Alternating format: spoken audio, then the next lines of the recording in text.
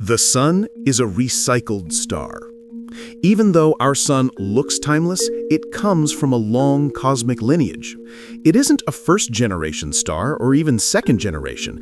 The sun is a third-generation star. The very first stars in the universe were made almost entirely of hydrogen and helium, the simple elements created in the Big Bang. They were huge, unstable, and short-lived. They burned fast and died young. When those early stars exploded as supernovae, they created heavier elements, carbon, oxygen, silicon, iron, and blasted them into space. Those ashes became clouds of enriched gas, forming a second generation of stars.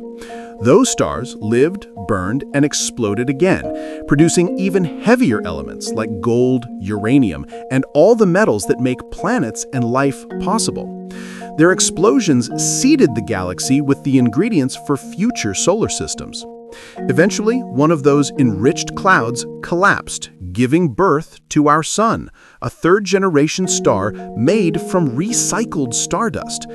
That's why our solar system contains rocky planets and why Earth has everything needed for life.